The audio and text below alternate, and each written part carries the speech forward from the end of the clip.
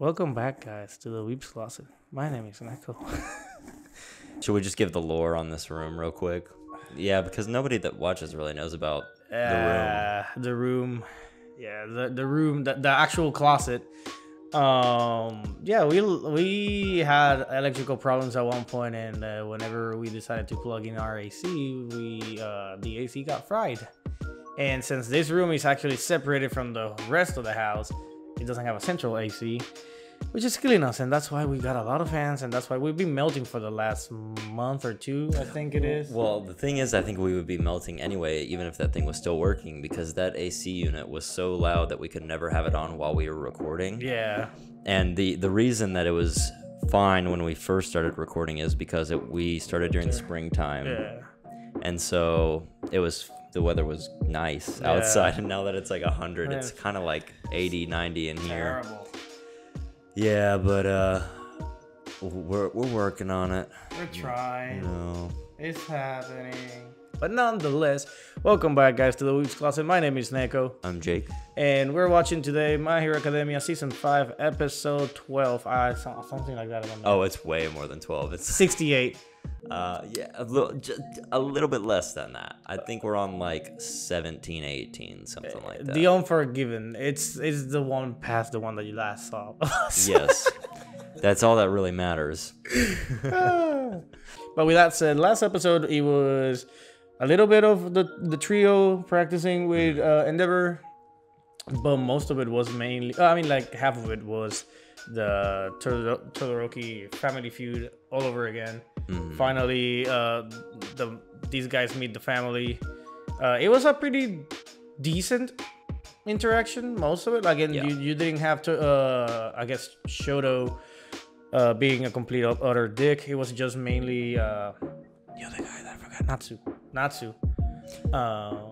Natsu's got some scars that he's not ready to heal from. I think this episode is going to be the Red Riot episode of Season 5. I think it's going to be kind of like an offshoot. It's going to be canon, from what I understand. This is a part of the story, but it's going to be like a this villain that we're going to see is just going to be probably in this episode. Yeah. And but it's going to give us an opportunity to deep dive into the characters. Explore a little bit more. Yeah. Well, yeah. So we're about to start, guys. So please, so first of all, subscribe to us, like, share, comment, subscribe. We do talk a lot with you guys in the comments, and sometimes y'all bring up a lot of good things that either we missed or just discussion in general that we usually bring up by the next episode. So by all means, keep doing that. Second of all, jump into Funimation or Crunchyroll, watch it there, and then come back and actually watch us, because we are not the original release. I know we released the full length here for you guys, but that is not. We didn't make this show. We just watch it to your disbelief. Backflip 1, 2, and 3. I feel like we start every episode of this season. And that scene, yeah. Oh, okay. It's just a recap again. You notice that his shirt says front and back? Really? Natsu's shirt says front on the front and back on the back. Wow. That's always how it's written on the comic books. In the manga, you'll see that Deku will have like kanji or whatever, but it actually means green or something like that. And it's for his green shirts, and yeah, it's funny. And it's weird to me that Endeavor pushed Toya so hard that he thinks, that he died. Dead, he died.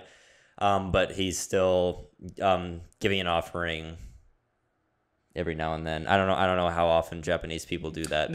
I think it's every day. Every day. Every day they, like, I think at dinner time or something, they usually bring, like, not too sure. But I know that's Mexican families also do the same, but they do it, I think it's in Cinco de Mayo or like at Dia de Muertos. Gotcha. Something Gotcha. They also do it.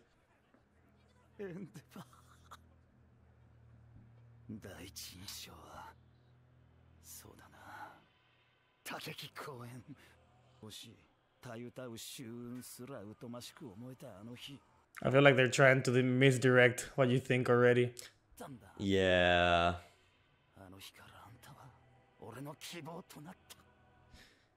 Like for people that are in the same track as we are. Yeah, that don't read the manga. They're like, oh, that's probably Toya. Yeah.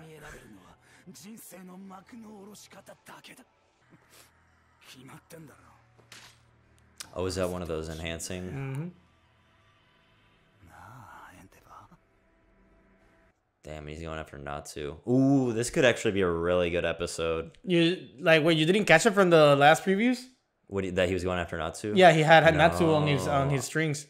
I didn't. I completely. That's why I was telling you like, this is gonna be a whole episode dedicated to the growth of this family. Okay. Oh wow. Okay. That explains a lot why Natsu can't forgive as easily.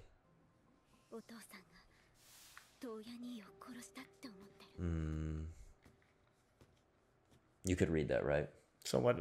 In his mind, he believes that he killed Toya. Yeah.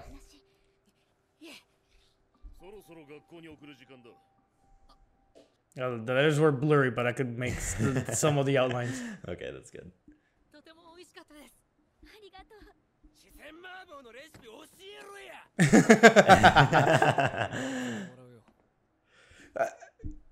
This is what I like about Bakugo. He has his sides. Yeah. He really just makes me laugh. He's so absurd. Aw, that's really sweet. I'm making fall in love for another chick. Come on now. Dude, Deku's he's got choices to make. Yeah, he definitely does. He's got Melissa, Chaku, and now. I mean, and Sue, for those people out there that definitely want to see that. Everybody wants to ship somebody with Sue, though. It's mainly Midoriya and Tokoyami that people want with Sue. Tokoyami, really? Yeah.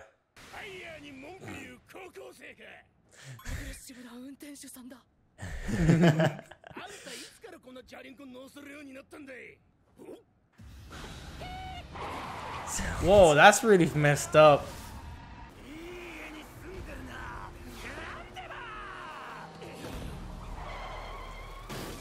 It's weird that they're using something that we've seen multiple times already with like Aizawa. Oh yeah, the strands.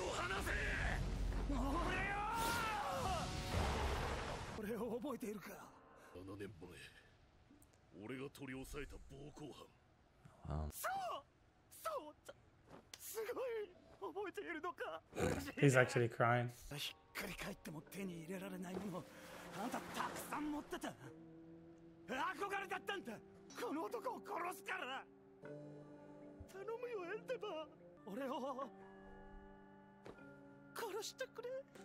Oh god, this guy does not care at all. Nah.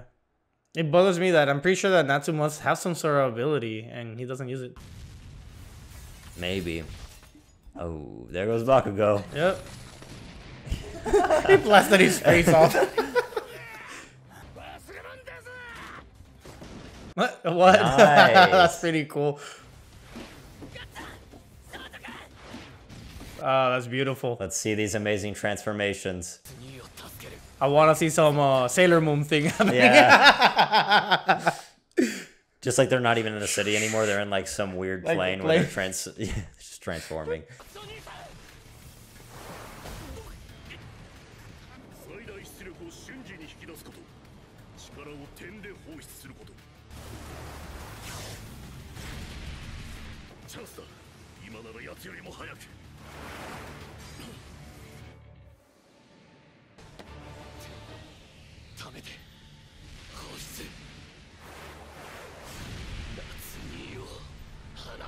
Oh, we've never heard Todoroki get that angry. Let's see him. Ooh, this is gonna be bad. This is gonna be Midoriya right here, I think. Yeah, yep. Please. Oh, you know it's Midoriya. Bakugo, blow the hell up. Yeah, there you go. Oh, Boom, nice. I love it. Ooh. Interesting way of using it. He's gonna create some sort of wind. Is he gonna use Black Whip? I really doubt it. Black Whip? Oh my gosh. Oh, he is. Come on now. Oh my god. Hell yeah. I expected him to like carry one by the time, but like, hey, that works too. Wow. Oh, Endeavor's like, I love these guys.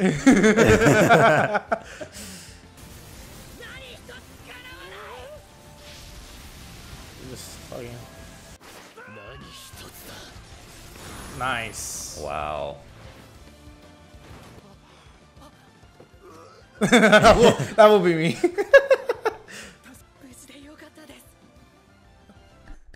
Yes. I love seeing Deku become the hero that he wants to be, you know? Yeah. Aww. I might cry this episode, Nekko. I'm just gonna let you know now.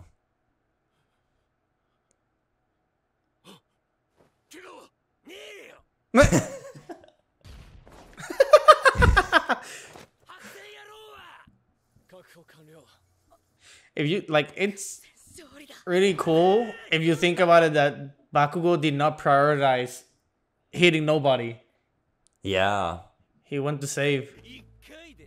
Oh my gosh.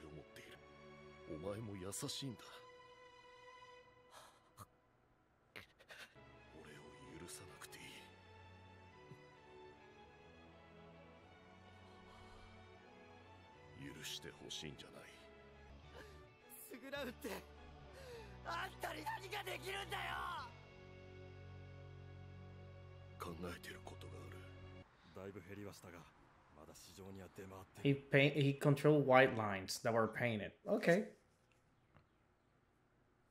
That's his quirk? Yeah. That's so like, how you call it? Weird.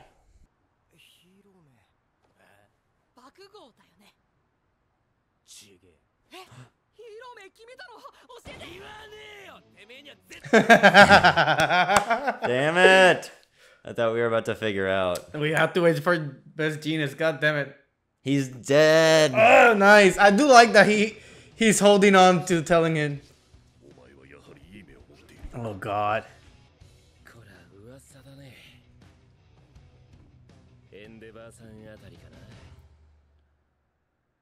Oh, that was a good episode. That was short in my eyes. Yeah, it did, but it felt short because I think of how good it was.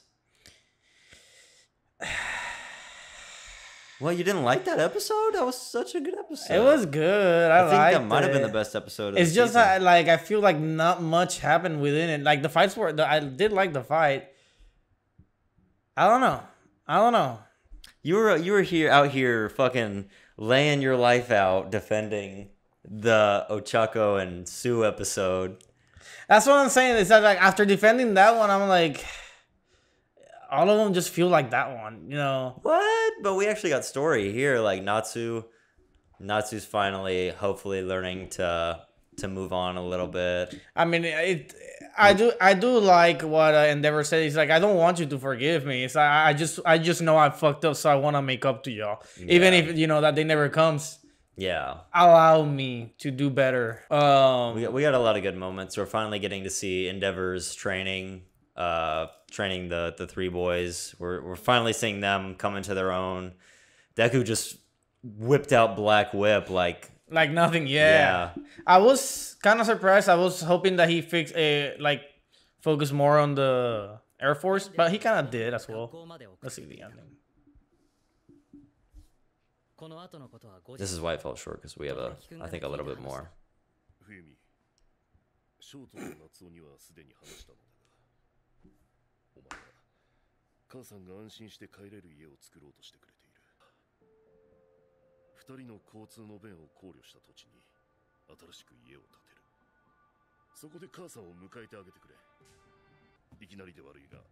I do like that because this house already has all those memories. A new house will fix a lot of the issues. Mm-hmm. 自分が家族のために今さら何ができるのか。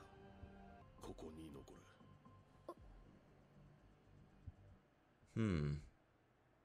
彼らを本当に思うなら、償うのなら。All right, so going back to the whole part of Endeavor saying, you know, I don't want you to forgive me, I just want to atone. I do remember at one point in watching Haikyuu, which is probably one of the last episodes that I uploaded back in I don't know when. It feels like last year, but it was 3-4 months ago. There was a particular moment where a character was trying to apologize to another character about something that happened in the past, and the person was telling them not to apologize because they weren't gonna take it. And I am somebody that stands tall on the idea that you don't take that away from them. If somebody wants to apologize, you should allow them to apologize. But forgiving them is all up to you. But you don't get to take away the ability of somebody else apologizing, because apologizing means that you realize you made a mistake.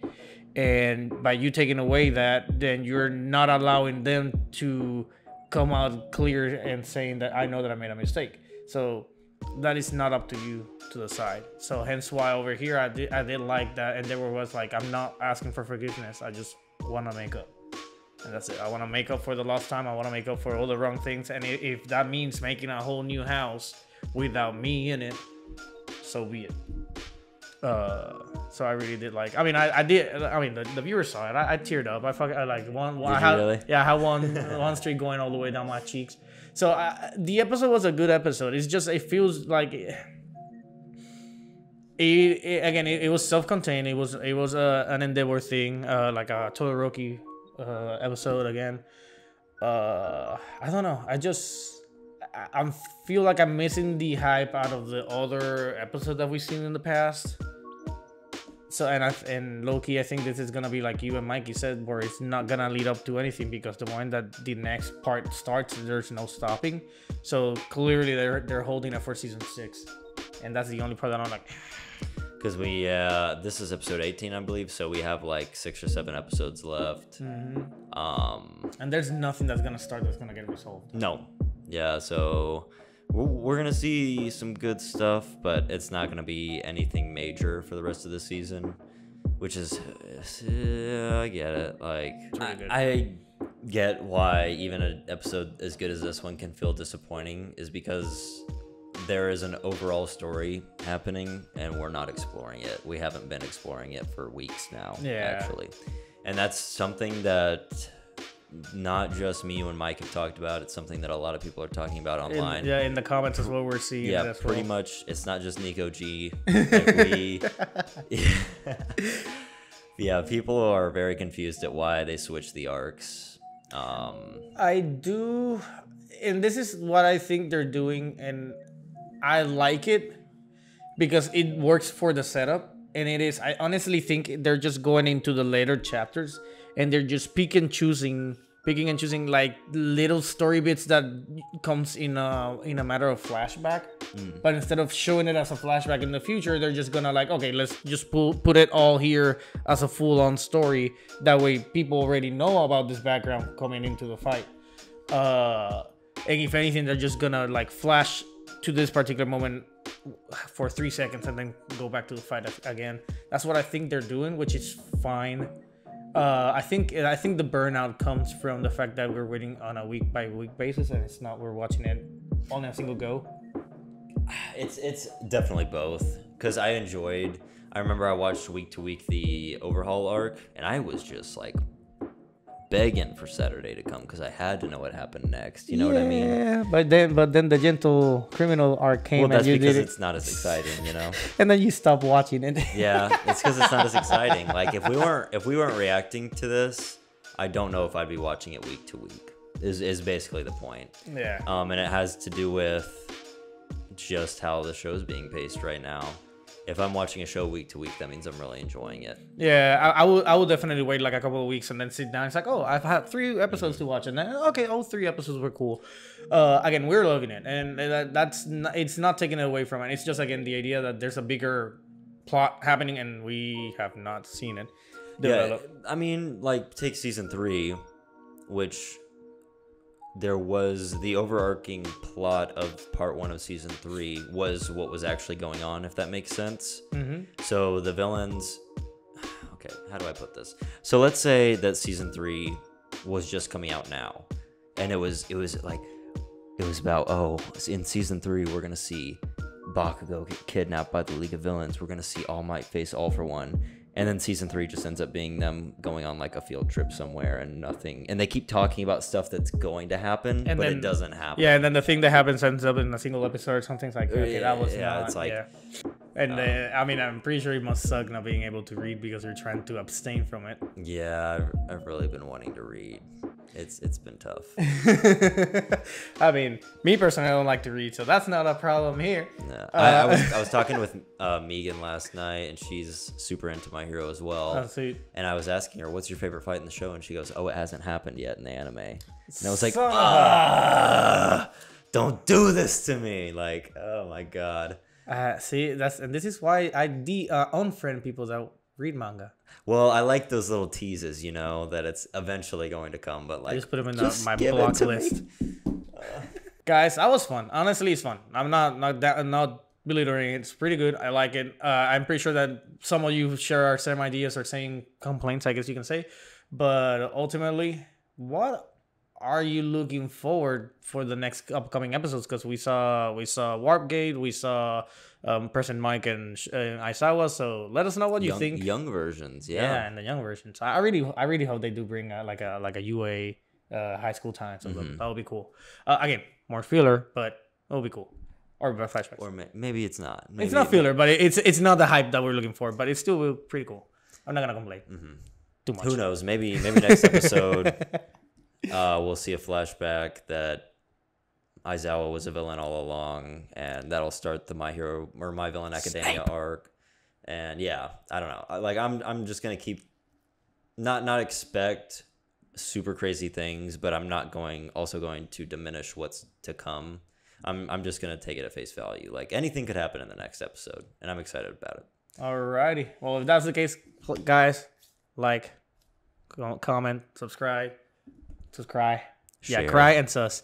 Cry and be sus. And I don't know. It's the Weeb's Closet, guys. We'll see you in the next one. Goodbye. Thank you guys for joining us on another Weeb's Closet reaction. If you liked the video, please hit that like button, leave a comment below, and subscribe to stay up to date with our latest videos. See you in the next one.